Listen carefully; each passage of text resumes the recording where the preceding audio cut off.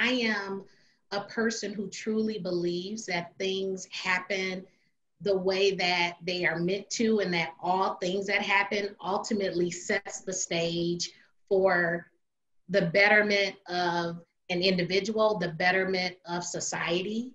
And I mean, I think about what has happened during this time in our community. We've come together in ways that we never have before.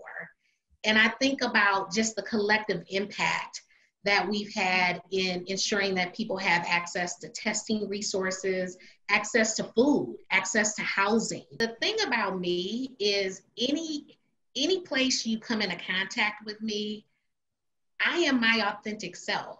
So I am an individual that brings women up no matter what I'm doing, whether I'm nominated for an award or whether I'm, in the back of a crowd. I am a cheerleader for women. And I've always been that way, and I'm always going to be that way.